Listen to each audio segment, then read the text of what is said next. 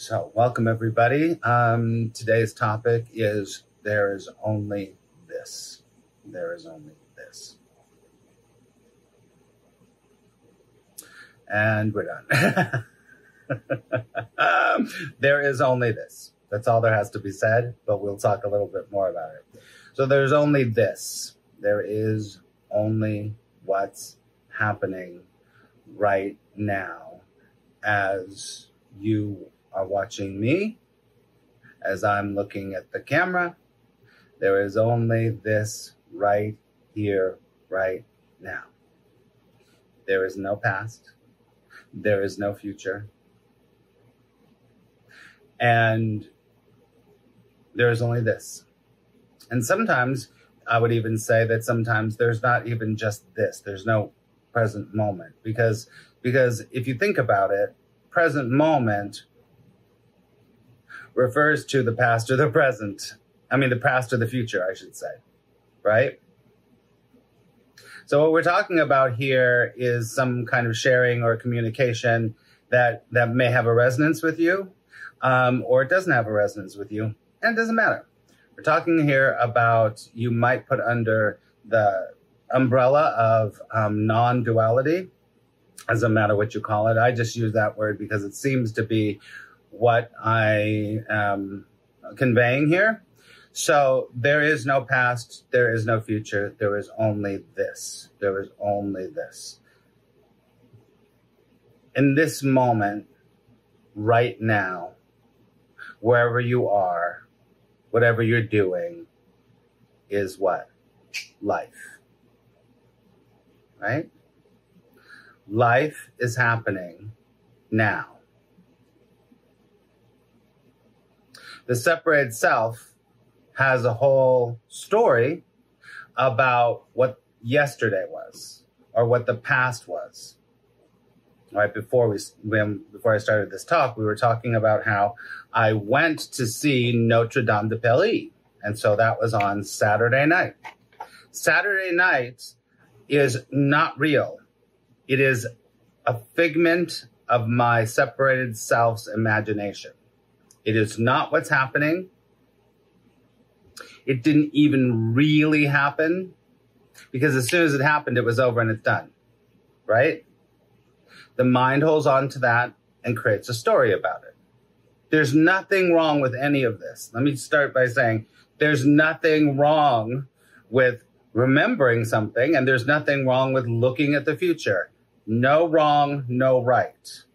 So from this communication, the only thing that's happening is this. Now, this is where you start to see how the separated self begins to suffer. Because the separated self is connected to the story. And the story doesn't matter what the story is. It could be a good story. It could be a bad story. It could be the story of how you had the best upbringing in the world, or it could be the story about how you had the worst upbringing in the world. It could be a story about one day I am going to be happy. And one day I'm going to finally leave that relationship. And one day I'm going to da da da da da da da da da da da. That is not real. That is a figment of the mind's imagination. It's not the truth. The only thing that's true is what's happening right now. This. As you listen to me, as you're either resonating or going, this guy's full of shit. That's the only thing that's happening. There's only this. Take a deep breath.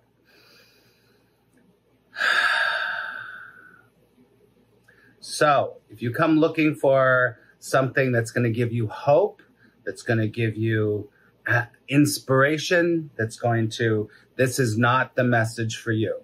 There's nothing wrong with that. I want to say that there's nothing wrong with that at all, at all. But this is not that message. Okay? So, you have anything to say or you want to ask any questions, please put them in the chat. Let's look over here. Let's see. Mel, good morning. Mel? Tiffany, how very rent of you. That's right. I'm not going to sing the song, Tiffany. I know you want me to sing the song. I'm not going to sing the song. This moment has potential and should be appreciated. Yes. Yes. And should is a very interesting word.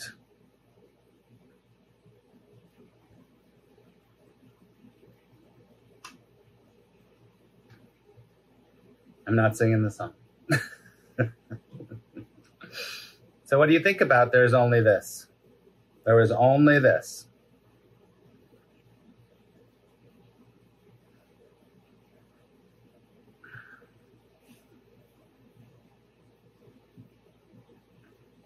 Only my Dollywood cup.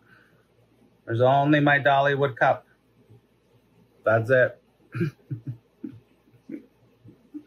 There's only the thing in my tooth. What is that? There's only my cat looking to kill the fly. Why does everyone have such a different experience with this? Because the separated self is filtering this.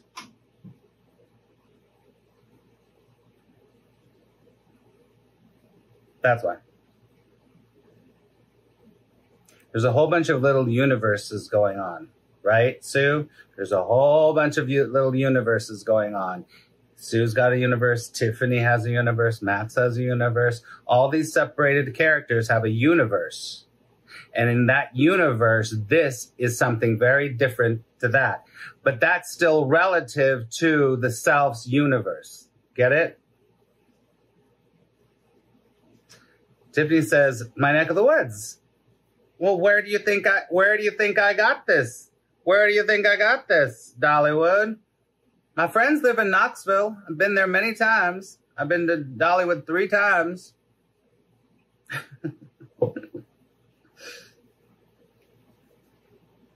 Gift, possibly. Oh, gift, possibly. Yeah, it could be a gift, but it's not. I actually bought it in Dollywood. So what else is anyone thinking about this? About this?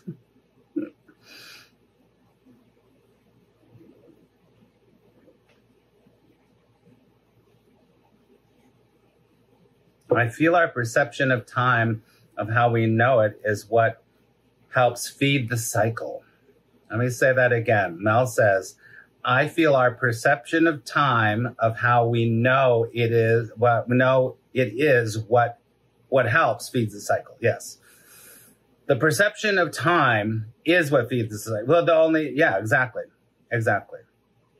Perception. Perception only comes from the separated self. That's it. Perception only comes from the separated self. So it feeds the cycle over and over and over. Right? I had someone I know was having a catastrophizing session yesterday. Oh my God. You know, that catastrophizing session thing.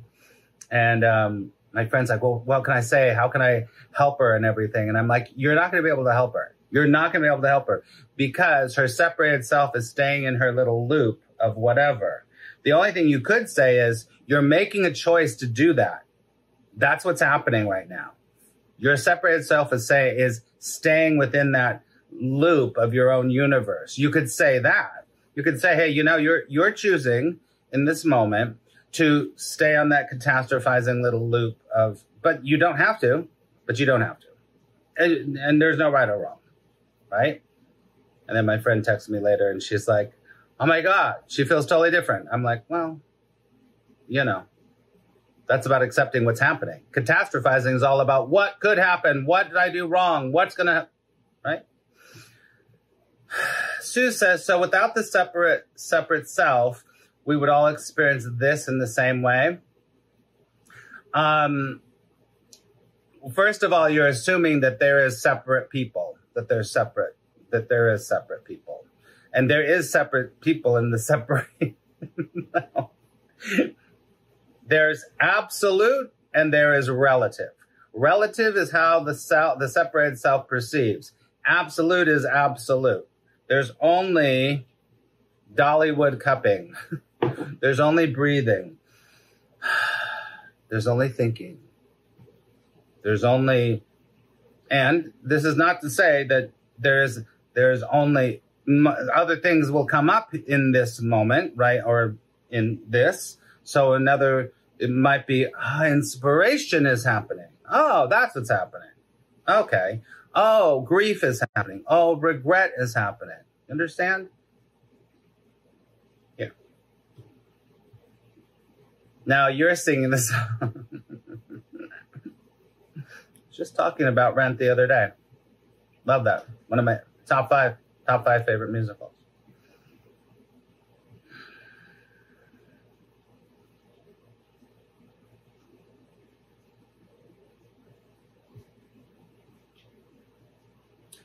And when I give the, I want to say this, when I give the example of there's relative and there's absolute, that sounds like it's dualistic, but it's just a way of, words are beyond all of this. Words are beyond all this, right?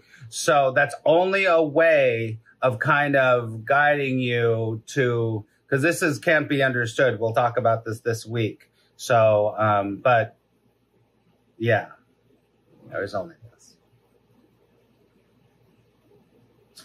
And there's nothing, and it's everything at the same time. This contains nothing.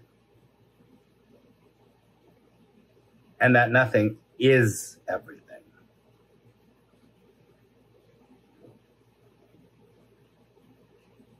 So.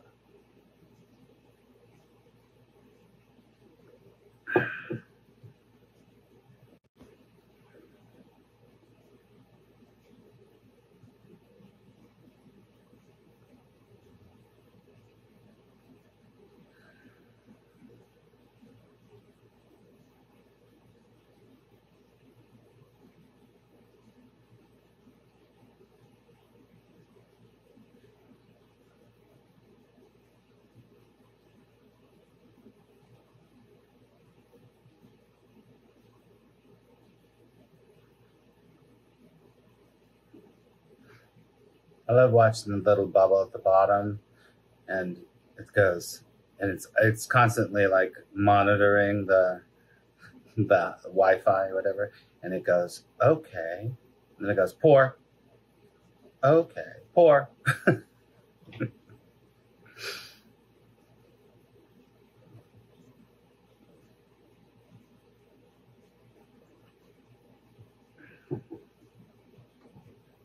Interesting and perplexing all at the same time. Of course. You might even say frustrating. Sometimes frustrating. That doesn't matter. Frustration can happen.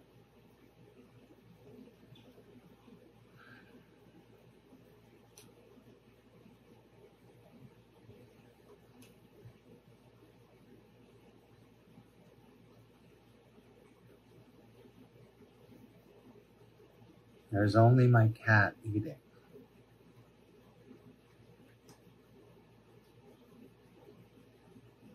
That's what I look over there.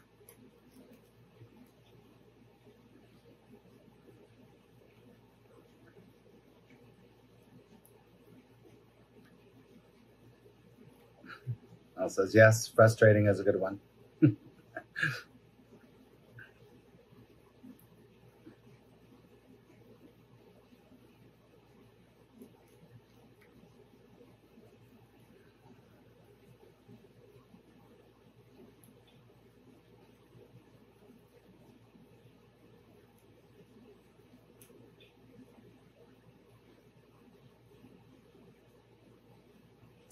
Al says, rehashing past messes up the now. You think? Sure does. But there's no messing up. That's the other part. because everything is exactly the way it's supposed to be. There are no mistakes. So even rehashing the past, messing up the now, is what's happening right now.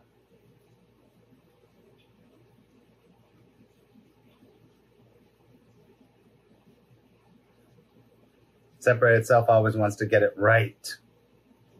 There is no getting it right because there is no getting it wrong.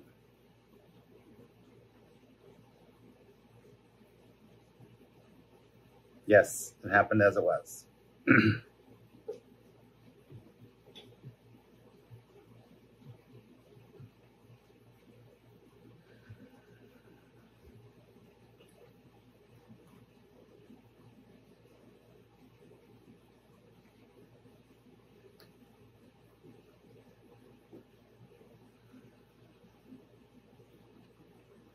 Hearts floating up are happening. I see hearts floating up. Emma says, does anything matter? Do you mean, does anything mean anything? The only thing that gives meaning is the separated self. And that meaning creates a story. And then that story is what you base your separated self's experience on. Is that what you mean, Pamela?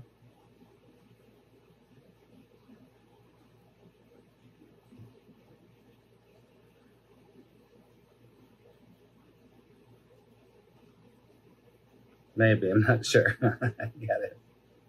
I get it. But you understood what I said, right? Matter is just, if I'm correct in reading your statement there, or question, matter is just another word for meaning. Does anything mean anything? No. The question is, if that's the question, no.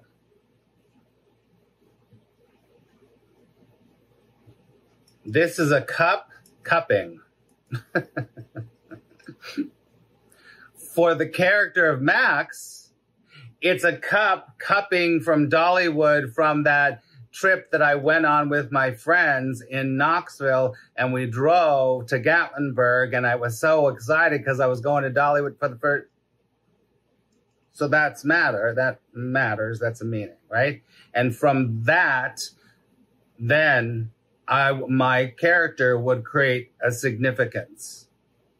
Well, I've been to Dollywood and you haven't. Or something like that. Sue says, so did you have an experience at the theater, or was it just happening and you had no reaction to it? No, I had a reaction when I was in the theater. Yeah, it happened, but it's not real because it's not happening.